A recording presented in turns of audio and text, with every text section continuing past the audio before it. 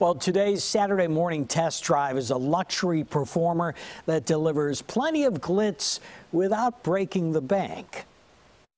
The 2020 Jaguar XE is a sharp design and a sharp performer. Under the hood of the XE P250 is a four-cylinder turbocharged engine that develops 246 horsepower. It's married to a smooth shifting 8-speed automatic transmission that has a nice punch off the line, especially when the car is in its dynamic performance mode.